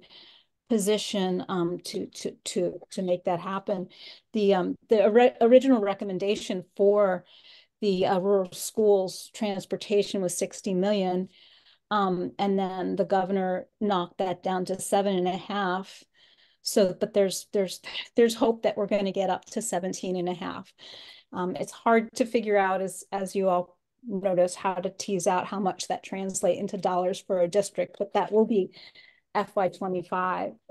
And then, you know, I took a lot of notes. I do feel like we have a roadmap going forward. We really, 6 of the 9 of us are brand new to this, but we do have a 5-point promising practices guidelines for developing school budgets.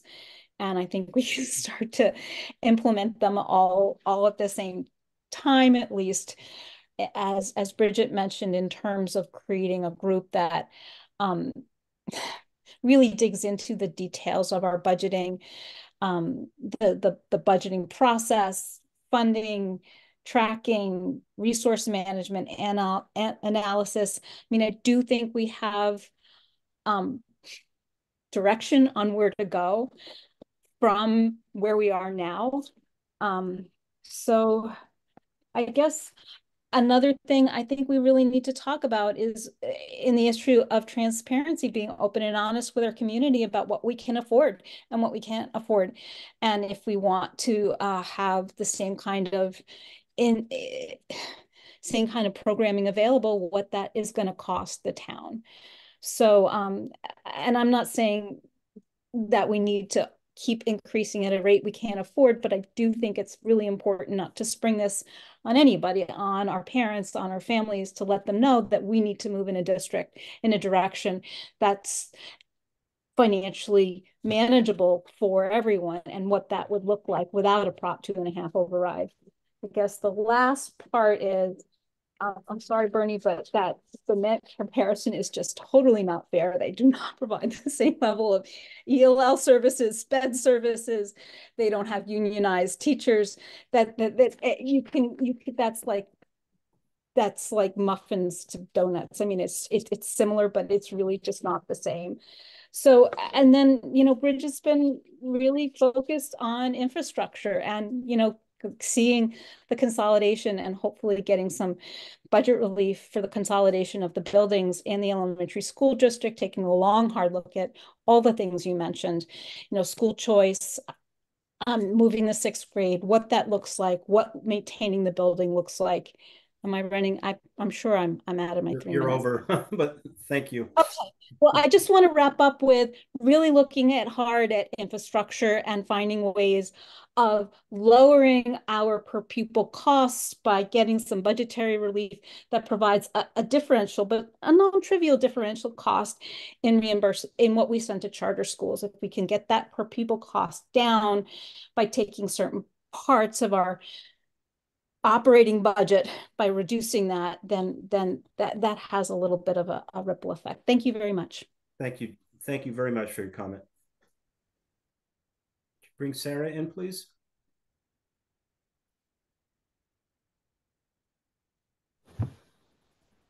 Hi, everyone. Can you hear me? Yes, we can. Thank you. Great. I'll be quick. I also wanted to push back on that Bement comparison. Very unfair.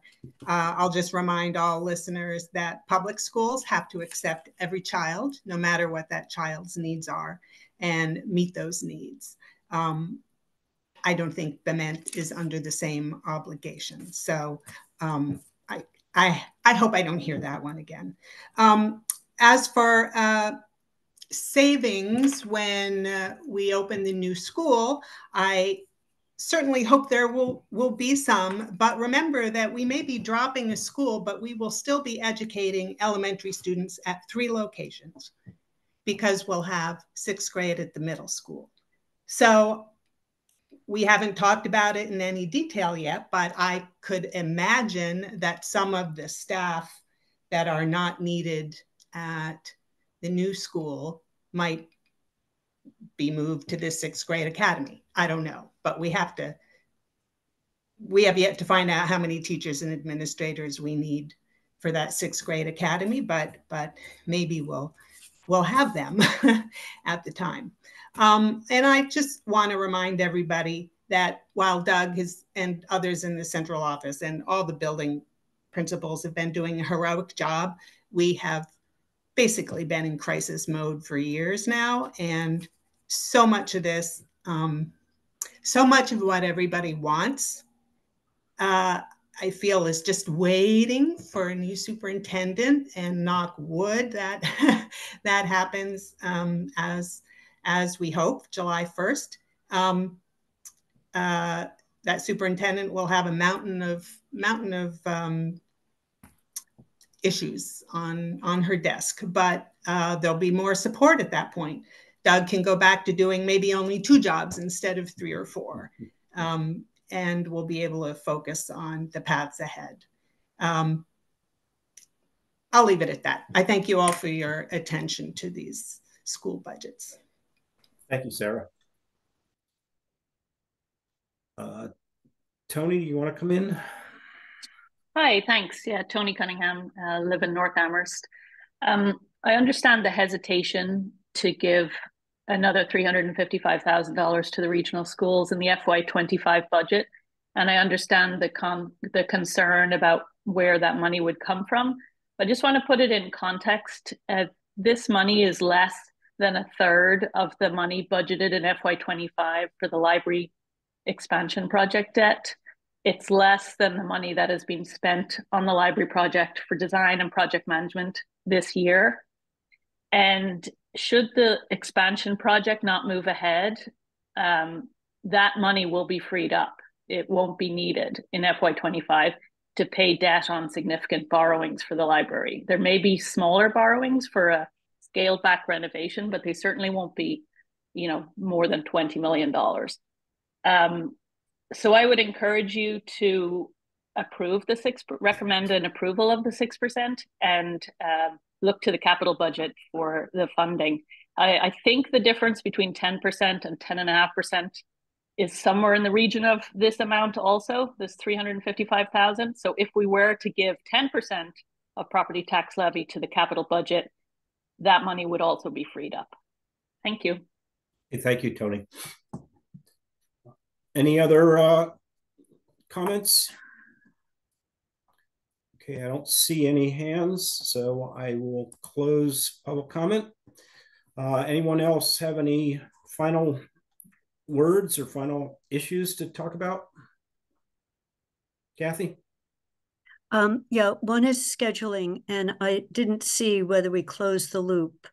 This coming Friday, the elementary school building committee meets from 8:30 to 10:30, and the meeting is likely to go the 2 hours. It's always possible we'd end earlier. Both Alicia and I are in that meeting, Alyssa, and as is Paul Bachman and at least one finance person. So if we could start at 10:30, then I won't miss the first half hour. I can't leave early. I'm the chair of the committee. So that's a pure scheduling issue, I've asked Athena to push the meeting start back to 10:30. Okay. That's great. And, you know, I raised this way back when, but I was hoping we wouldn't have a Friday meeting. So it was one of these. By the way, I can do all Fridays, but that one. I think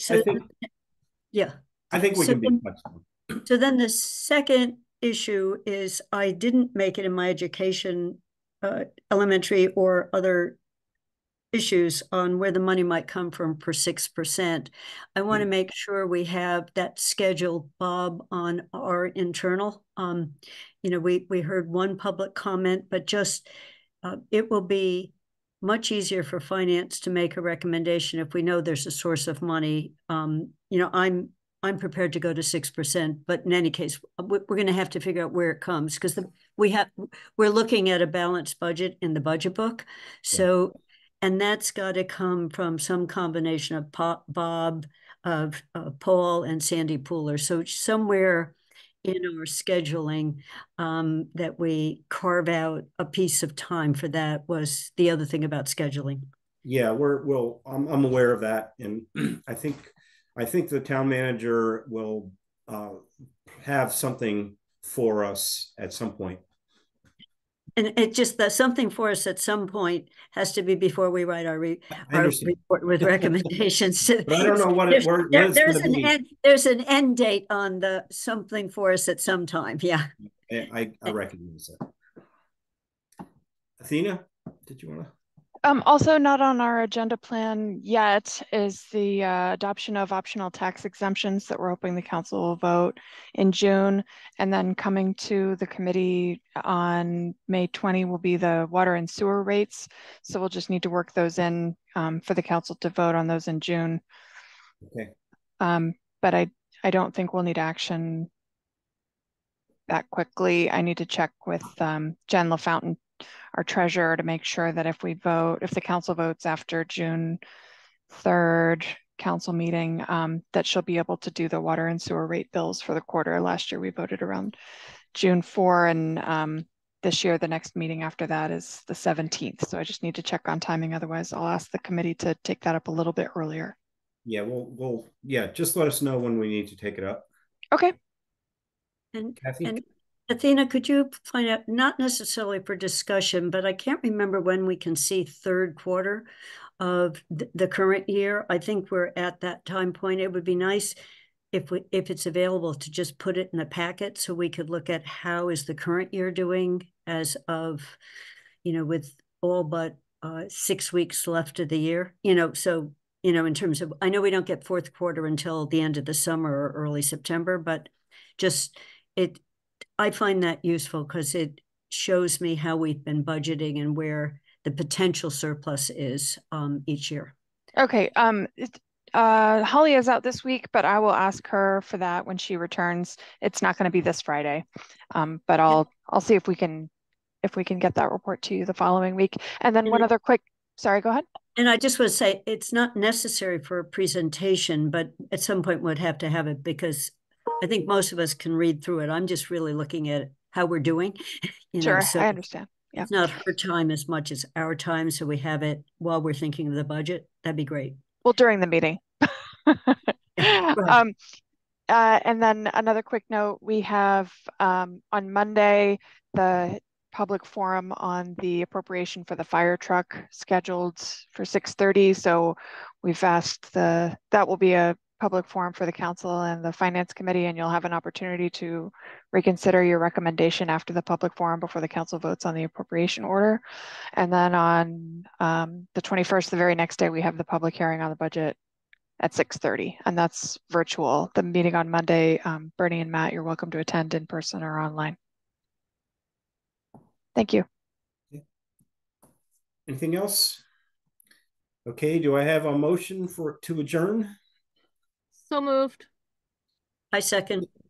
Okay, we need to vote on it. I'm an aye. Kathy? Yes. Andy? Yes. Councilor Haneke? Aye.